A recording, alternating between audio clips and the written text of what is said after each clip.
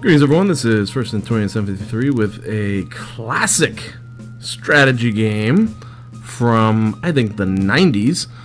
This is one of my all-time favorite games growing up. I definitely played it in high school, so it was definitely around in the 90s.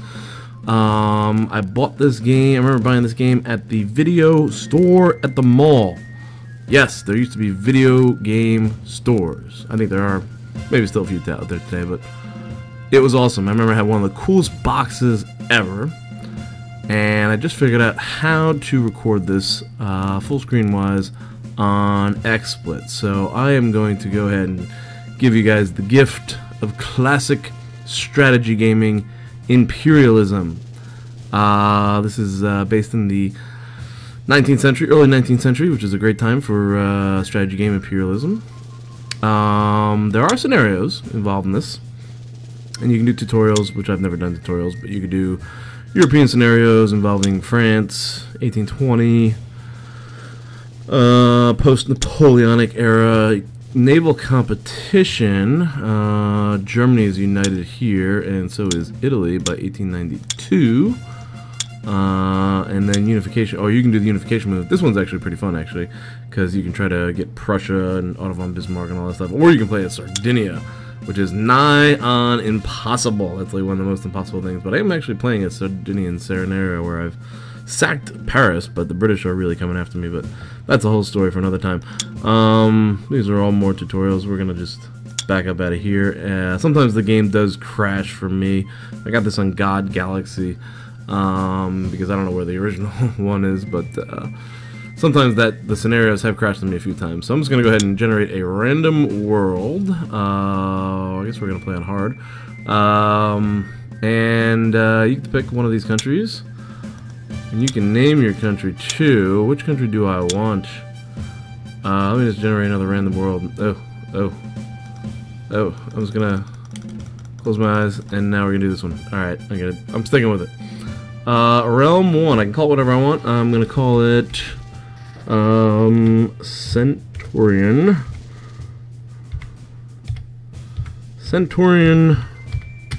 Empire.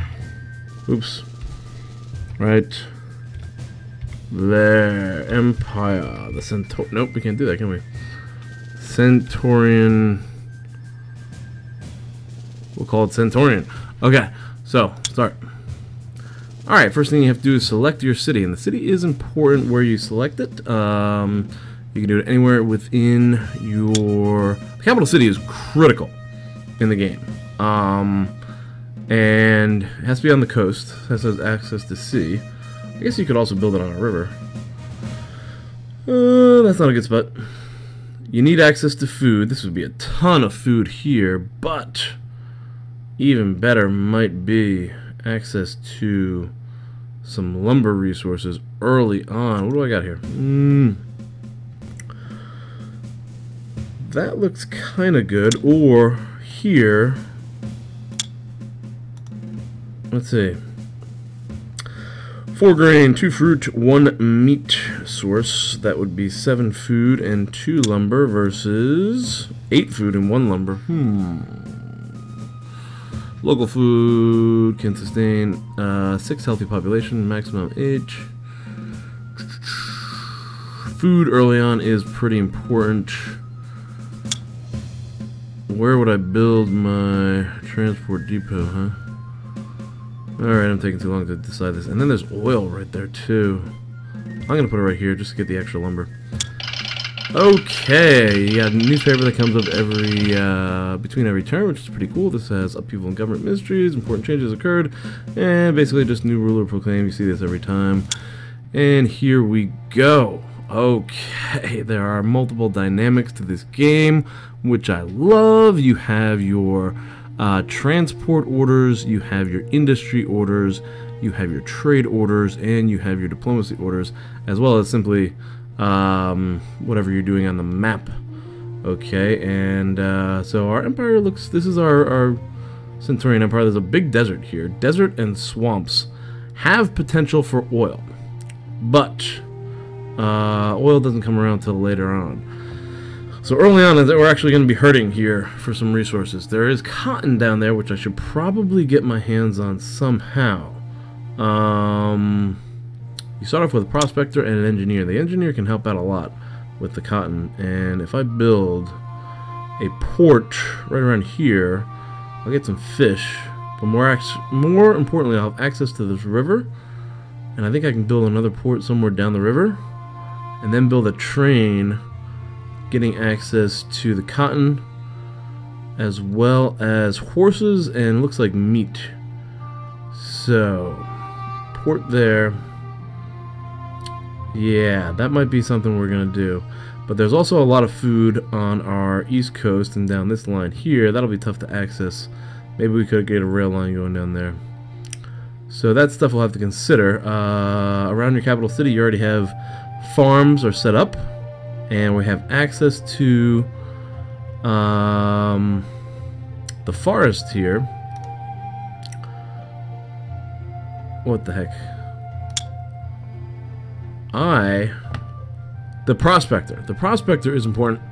Once there is oil discovered, they'll be able to look for oil in the swamps and the deserts. But right now, we're going to have to focus on searching for minerals from the hills and the mountains. And there you can find 4 different resources: iron, coal, or gold or gems. Alright, now let me go into the transport menu. Now, transport menu is how much you are going to be transporting into your capital. Again, everything is going to be flowing into your capital.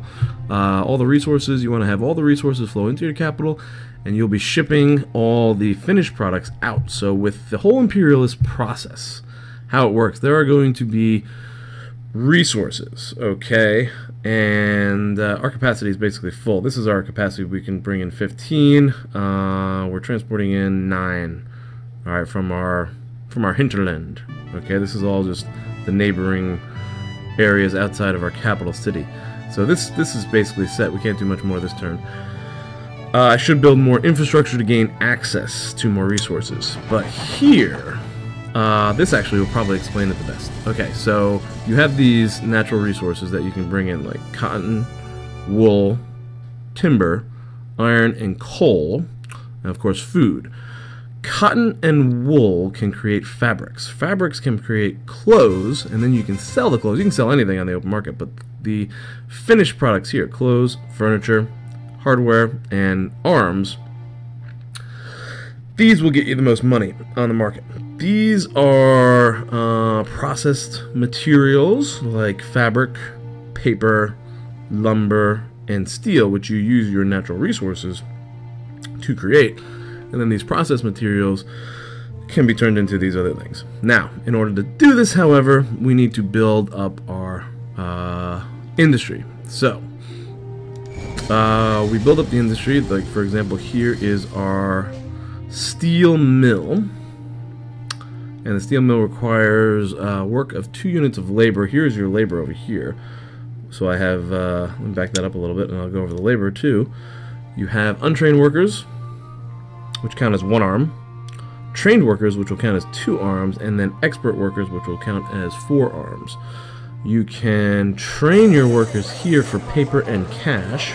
There's the whole breakdown there. Okay. You can turn one of your untrained workers into a trained worker for paper and 100. Here it's a little more expensive. You get the expert workers. Okay. And then you can also train your workers to be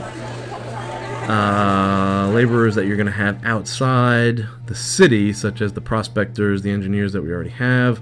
This is a farmer, improves grain, fruit, cotton production.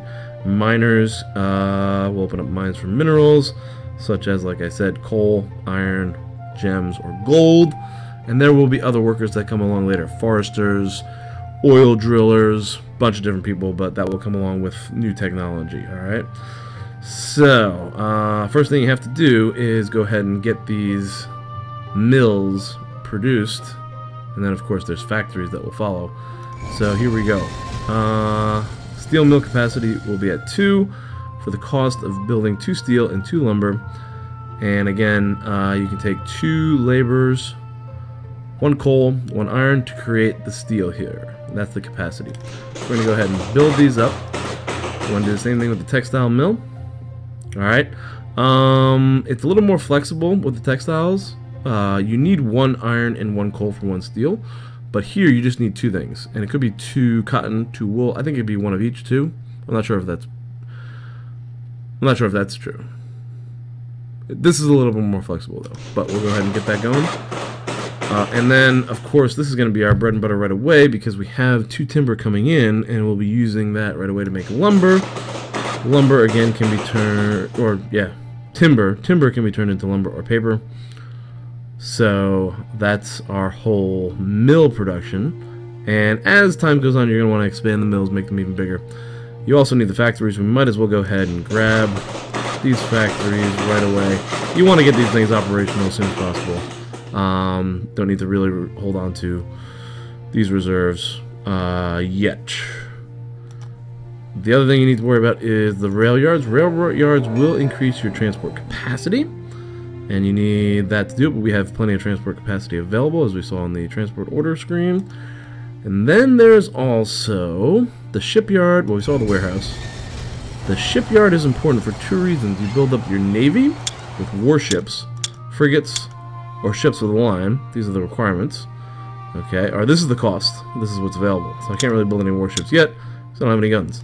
But merchant marine might be a good idea. Especially early on, but I'm going to come back to that. So that's the shipyard, and then there's also food processing. We don't have any food yet, but we will be bringing in food. Back to the transport order. This will tell you up here what is needed. So you need 1 food. We're bringing in 1 meat. We're bringing in 1 meat. We need 2 fruits. We're bringing in 2 fruits. And we need 4 grain, and we're bringing that in right now. All right, so that's all happening. So we're good with that. We're not going to get any surplus yet. But again, I'm going to need to invest in infrastructure and expand my capacity there. And it looks like I'm not really doing any workers. In the capital, you can increase the amount of workers with additional food, clothing, and furniture. That will give you 1 untrained worker. Okay, so that is the industrial breakdown. The 3rd screen is the trade order. Okay, now with trade is a very important role of this game. Now, we will not be able to bring in a whole bunch of trade right away because this is our merchant marine. We can only bring in 4. So on the first turn, we're not going to be able to bring a lot of stuff in. I'm actually going to... You can offer things for sale, and you can lower the quantity. I'm going to go ahead and lower the quantities of this, just in case I want to buy some things that are available on the market. And when you buy, there are 4 things you can bid on. You only bid on 4, okay? And since we have timber, I guess the best thing would be to bid on... And there you go, you can't bid on anything else. We got timber coming in, so bidding on wool, cotton, wool, iron, and coal. These might be actually more important right away because they're critical for the steel production. Anyways, let's go back here, and I think it's a good idea to increase my merchant marine. And an Indiaman gives me 4 cargo versus a trader that gives me 2. But an Indiaman is cheaper. So 2 traders would give me 4 cargo, but it would cost me 2 fabrics and 8 lumber, as opposed to an Indiaman, which costs me 3 fabrics and 7 lumber, which is good right away. These are large vessels, are slow, incapable of defending themselves against a ship of line or a frigate, which doesn't really matter right away because you're not at war, but later on, you may want to diversify your fleet a little bit because if a lot of your big transports get sunk, you could have pretty devastating effects on your total transport. Of course, this does have better armor than the trader. There will be other options that come along too. Again, with more technology, I'm going to conserve my resources, and maximize my capacity with a new Indiaman that we're going to produce right away, and that will double my transport capacity. And on the next turn, I'll have 8. So that's a nice thing. So those are all the basic management things that I can go over with you guys right now. The 4th screen is more of the grand strategy screen. Here is the map, okay? And the color countries are great powers. And in the game, you are pretty much competing for the vote from the Council of Governors. And if someone gets more than 50% of the vote from the Council of Governors, they automatically win. Alright, and each province gets a vote. right away, not a lot of people are going to be voting. Empire states will probably vote. Major power states will vote for themselves. Okay, so the colored ones, again, are major powers. These are minor powers. Minor powers can become colonies. You can conquer them if you want, but you can conquer them with military force, but you can also conquer them diplomatically as well. So, if we take a look, here is the treaties map. So this is the political map, okay? And it will tell you the number of provinces and who their most favored trading partner is. So it would be cool if we had one, but I do not see that I have a favorite trading partner. Right. No. No. Okay, so no favorite trading partners for me. All other people. For me, and you can click on different ones and they'll tell you where the situations, where their treaties exist. Okay, and basically these are the types of treaties you can have. You either be at peace or at war. You could also have a non-aggression pact, an alliance, or this could be an extension of your empire if it's purple. All my empire is purple. Additionally, there are trade consulates and embassies. Trade consulates are good because they allow you to offer subsidies, and there are no subsidies being offered by me or really anybody yet. But if you go into this tab, these are different subsidies that can be offered through trade policies. You can also boycott, and you can do colonial boycott if anyone has colonies. But right away there aren't any colonies. So again, that's the treaties map. I just have embassies with all of the current great powers. And embassies do allow you to move stuff into their land, move some of those outside workers into the land. All great powers start with 8 provinces, while all minor powers start with 4. And this will tell you your industry and military strength, which is good right now. Go from country to country, and I guess everyone is pretty much good at a starting point. This screen will talk about foreign grants, but it also tells you the opinion. Right now everyone is neutral, but green is good, brown is bad, and it will vary across time.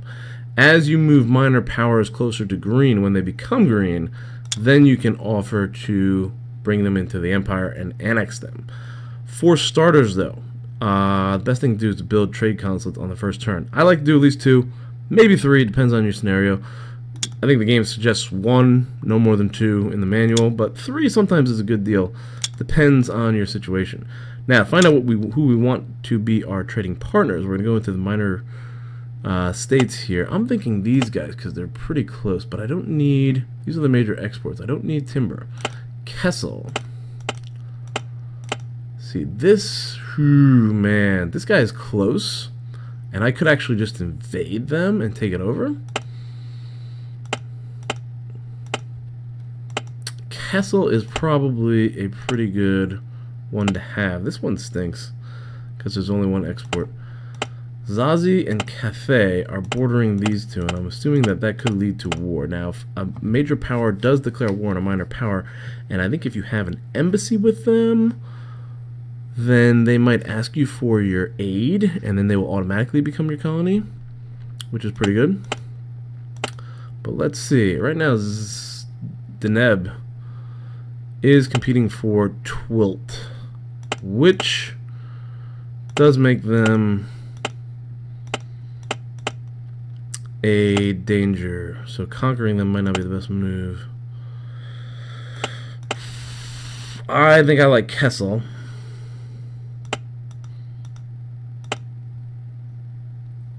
We could really be importing a lot of cotton and wool with these 2 guys, and they're pretty close to our borders. So I think I want. That's also a pretty good one. They're too far away to defend. 12 is close, and we could defend them if somebody attacks. And right now, you can see that Deneb has a big advantage. There are also minor powers around them, and if you attack one of these minor powers, it could have a negative effect on neighboring minor powers. This is behind, but they're really good. So we know what I'm going to do. I'm going to go ahead and open up consulate here, consulate here. We'll compete over that one. Alright, so 2 consulates will be opened right away. And as for this guy, and that cost us $500 each. I am going to move him. Should I move him, or should I just start moving with the train tracks? I'm going to keep him put for now, and that's going to be that. And we're going to save on some cash just in case we want to buy stuff. Okay, so that's the basic overview of the orders phase of the game. And now we'll go into switching turns.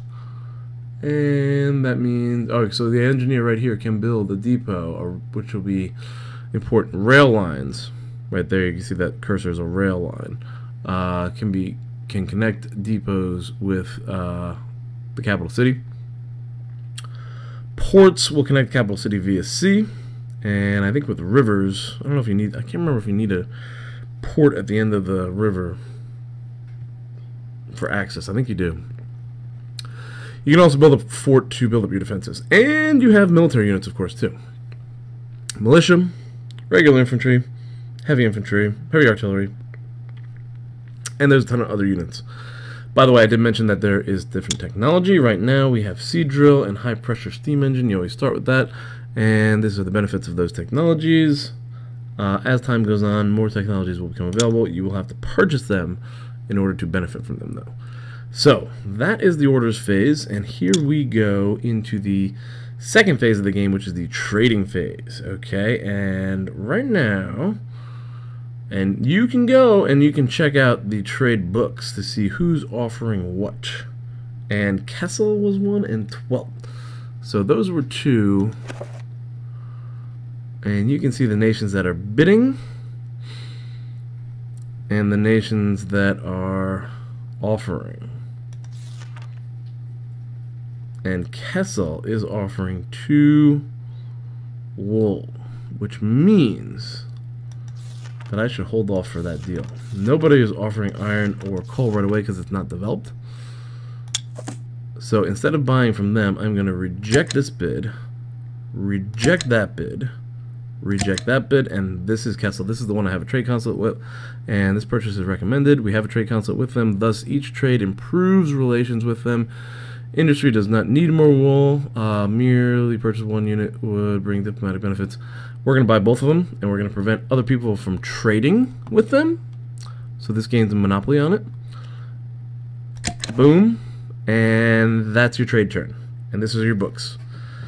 So, these offers were denied, and this is the offer you went through. It costs 98 per wool, but the clothing that will eventually be developed is got a sale of 846 and furniture 924. So obviously the finished goods are much more valuable than these resources. All right. So the whole idea is you buy the resources from the minor colonies, minor states, forge them into intermediate goods and finished goods, and then sell the finished goods on the final market. Okay, and so the sale, bottom line, we have a sale of 1,770. We bought 196, and our military upkeep was 100. This will give us a $1,400 profit, and they also have a credit limit, which means you can go over by that much before something bad happens. That I've never really gone that far, so I don't really know what happens. So that was a mouthful. And here we go. This is the next turn. Okay, we have a new unit reporting for duty, 1 Indiaman, increasing our merchant marine capacity to 8. And the main article, these are just random articles that are funny in general. They relate to things historically, so it's pretty cool. And it kind of, I guess if you do read them the first time, it will tell you a little bit about what's going on in the game. A lot of the stuff is, some of the stuff is just jokes, but it's historical, so it's cool. If it's in bold, it's an actual headline of something that really happened that matters in the game. And as you see, Centaurian, me, went on a consulate spree. Okay, so the busy Ministry of Trade has managed to open up trade consulates in nations of Kessel, and 12 excited merchants see this as an age of opportunities, while political analysts claim Centaurian is merely trying to increase its influence over other parts of the globe. Both are true, and we just got a nice win there. Oh yeah.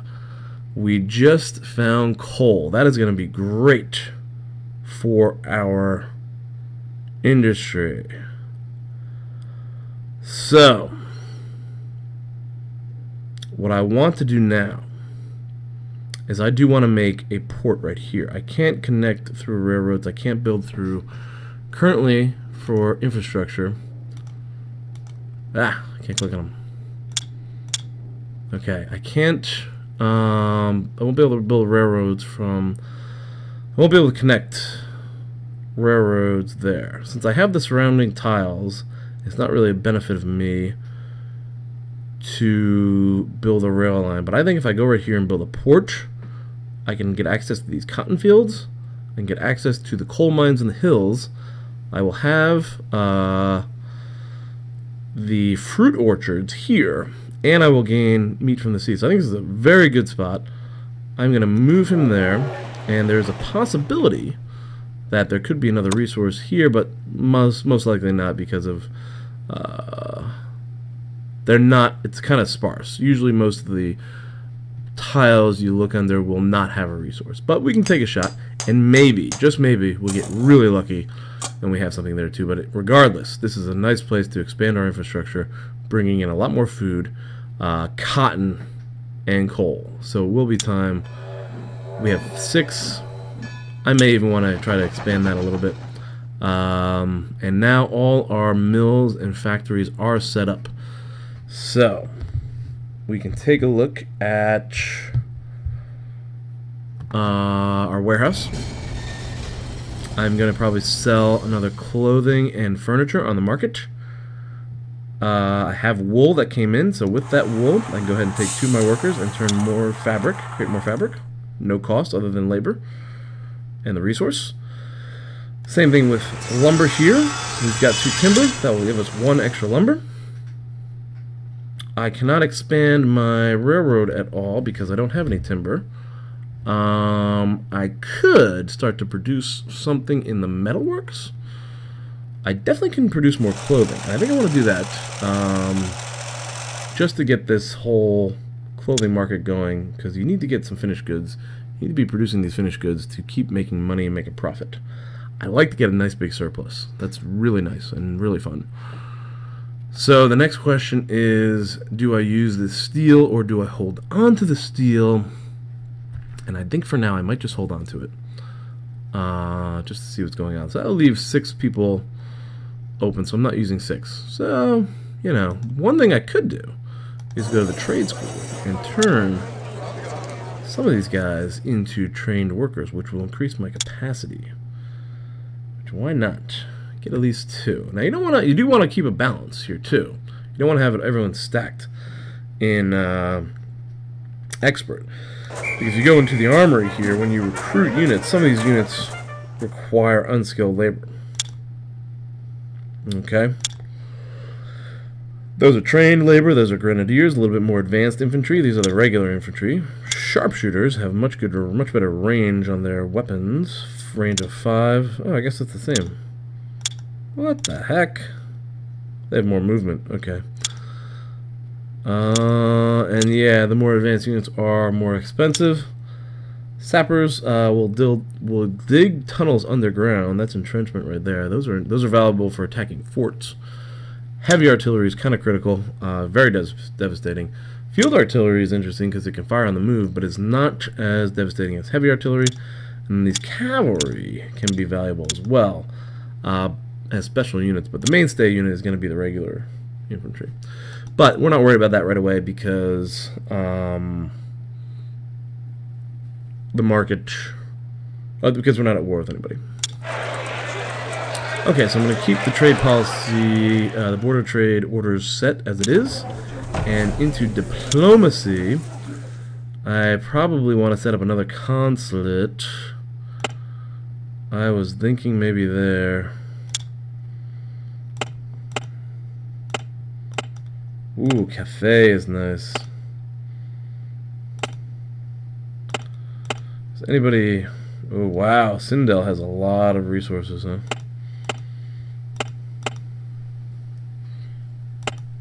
I'm going to keep it at 2 for now. And we will try to compete.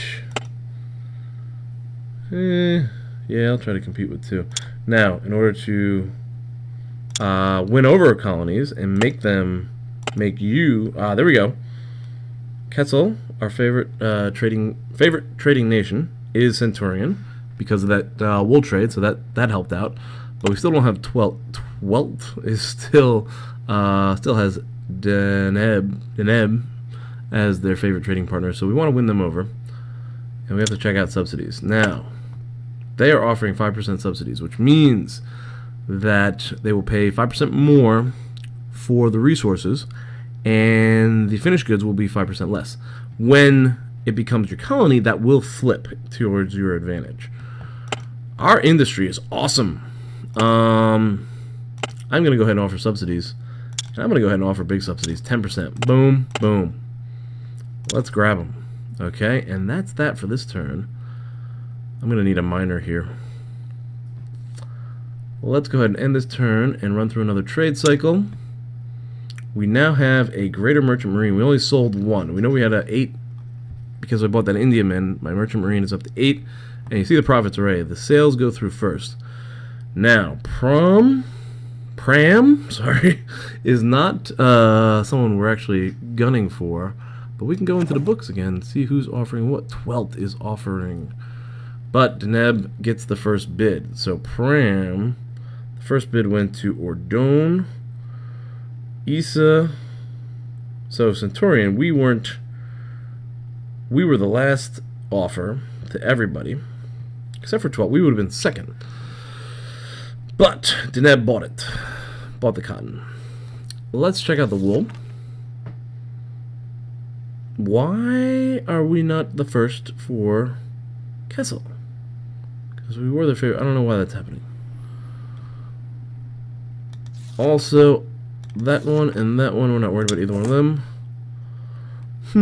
I got a lot of room, so I might just buy this cotton. Really? Did we not get Quetzal? Are they not our favorite trading partner? I'm going to buy up the coal. And sometimes it's better early on to just buy up as many resources as possible, because they can be turned into finished goods very cheaply. Oh my god, we found gold. Oh my god, that is huge. Huge. I've gone over 30 minutes, and I don't want to go too far in these episodes. I hope you guys have enjoyed. Feel free to post down below, let me know what you think. And I really love this game. It's one of my favorite strategy games of all time. And I really want to do a series for you guys. I hope there's no copyright things going on there. But please post and like the video. Let me know if you want to see more. And I'll see you guys in the next episode.